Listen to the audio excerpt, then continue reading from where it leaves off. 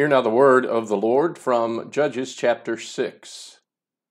The people of Israel did what was evil in the sight of the Lord, and the Lord gave them into the hand of Midian 7 years.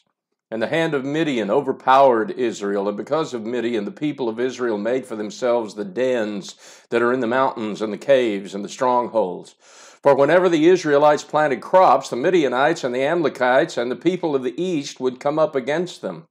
They would camp against them and devour the produce of the land as far as Gaza, and leave no sustenance in Israel, and no sheep or ox or donkey.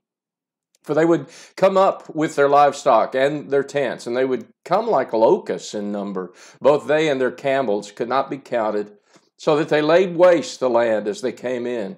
And Israel was brought very low because of Midian, and the people of Israel cried out for help to the Lord. At the end of Judges 5, everything's going great in Israel. Deborah has defeated Sisera, and there's 40 years of peace. The bills are paid, the kids behave, the business is going great. Everything seems to be coming up roses. But we know that when times are good, Israel tends to forget God and turn to evil. And so God shakes things up by allowing Midian, this foreign power, to rise up against them, to show them how hard life can be without him. Every year at harvest time, the Midianites would come down and they would ravage the land like locusts, destroying everything they couldn't carry. Many of the Israelites, we just read, in fear would flee their homes and head for the hills to live in the caves. This goes on for 7 years until finally Israel wises up and they cry out to God.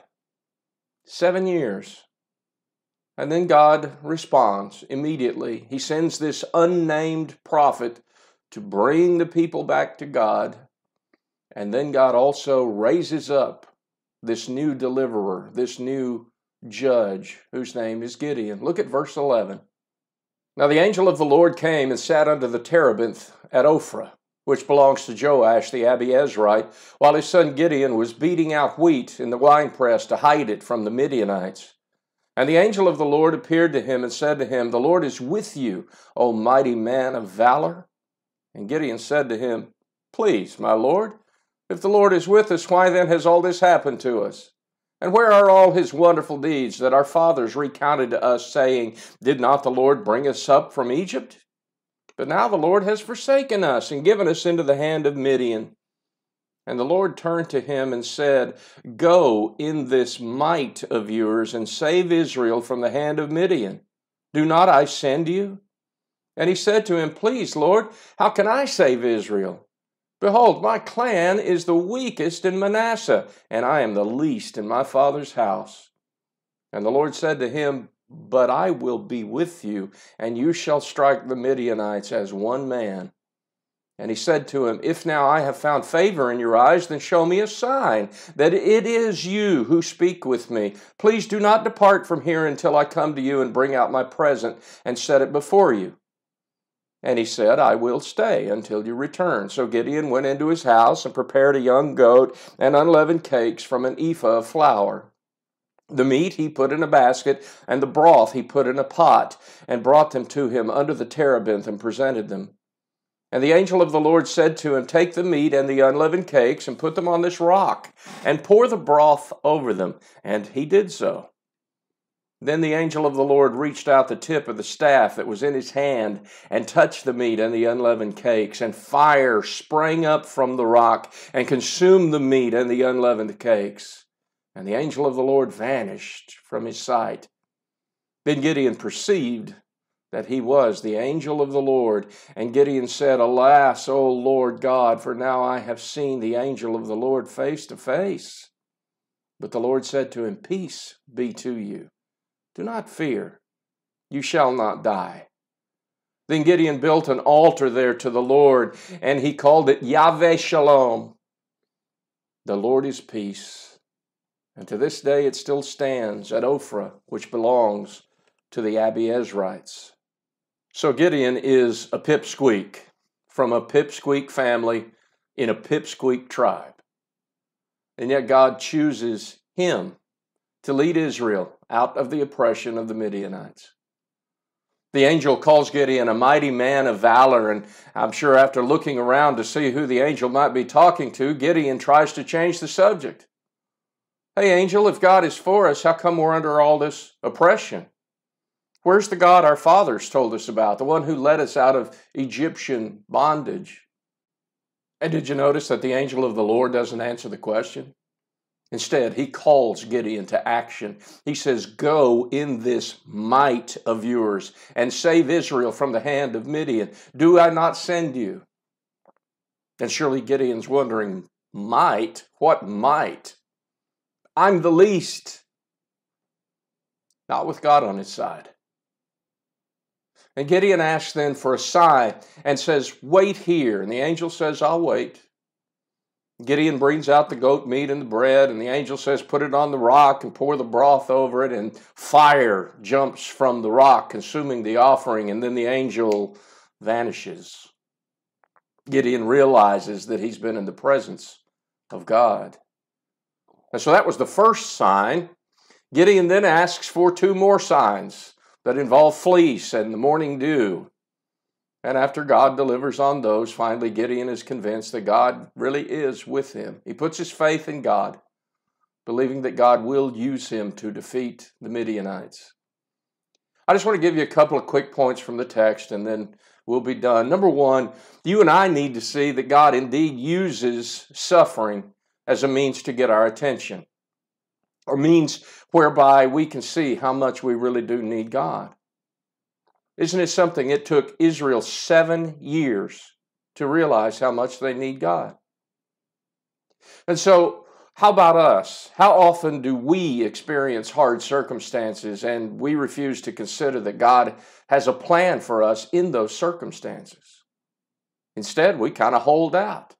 I'll handle this one, God. I got this. And the fact is, we don't got this. We need God's help in every circumstance. There are others who would even blame God. Why me, Lord? Why am I suffering? Folks, life is a test. In the good times, will we be thankful? Will we give the glory to God? Or are we going to steal the glory for ourselves? When bad times come, when suffering comes, will we even stop to consider that maybe this is God at work? That He's trying to draw us nearer to Him? Will we ask Him for help instead of trying to fix everything by ourselves?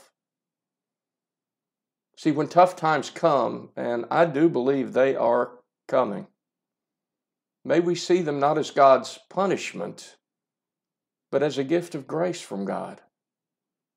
Proverbs chapter 3 says, do not despise the Lord's instruction, my son, and do not loathe His discipline, for the Lord's discipline is for the one He loves, in the same way that a father disciplines his son in whom he delights. See, God loves us too much to allow us to get comfortable in our circumstances and in our sin. He demands to be at the center of our very lives, and He will allow us to suffer if that's what it takes to bring us back to Him. Our sufferings are always for our own good. C.S. Lewis, the great theologian, said it like this: God whispers to us in our pleasures, speaks to us in our conscience, but shouts in our pain. Pain is His megaphone to rouse a deaf world. The second point I'd like to make tonight is we need to see that God loves to use nobodies. Nobodies just like you and me to accomplish His purposes. One of the biggest lies we tell ourselves is that God only uses special people. Well, guess what? We're not special. None of us is. But because you and I are in Christ, we are God's justified, redeemed, and saved children. We are Spirit-filled citizens of heaven. God is with us, He's for us, and He's in us. And we need to start living like who God says we are. We must live to our true identity because God has plans for us. God calls us and He equips us for whatever task. And we might have doubts about our abilities, and that's okay, as long as we understand that with God on our side, our lack of talent and ability just don't matter. Think about it. God took this 100-year-old idol-worshiping Chaldean and his barren wife and made them the forerunners of a new nation.